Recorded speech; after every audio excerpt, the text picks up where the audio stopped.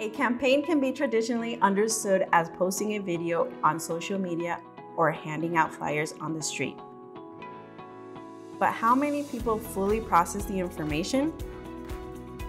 Or can a video really impact someone's decisions? As an alternative to traditional communication, the International Organization for Migration implements communication for development processes through the Western Hemisphere program funded by the US Department of State, Bureau of Population, Refugees, and Migration.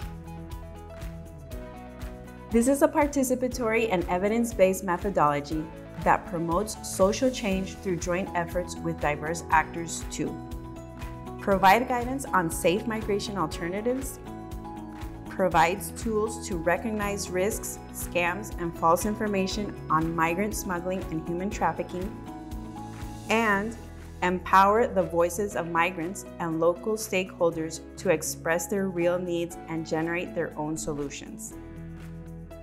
In 2023, an external evaluation measured the effectiveness, relevance, and impact of this methodology by consulting more than 3,600 people from different communities in Mexico, Guatemala, Honduras, El Salvador, and Panama.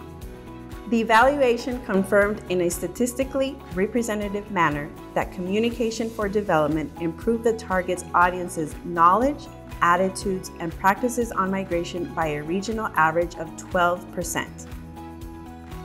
In all countries, the campaign improved people's ability to recognize key concepts such as human trafficking by 19%. The campaign's target audience increased their knowledge on safe migration requirements by 28% and reduced their willingness to migrate with illegal support by 15%. The evaluation showed that Think Twice reached more than 74,000 people through field activities, and that this campaign is relevant because it addresses the information needs on migration of their communities. The evaluation confirmed that prior to Think Twice, people used to get information about migration from social networks, internet, television, or people they knew. But thanks to this campaign, 44% of the people recognized and preferred to use official sources of information. IOM will continue working with its partners to update and extend campaigns, to secure the human rights of access to clear and reliable information as a route to promote orderly, safe, and regular migration.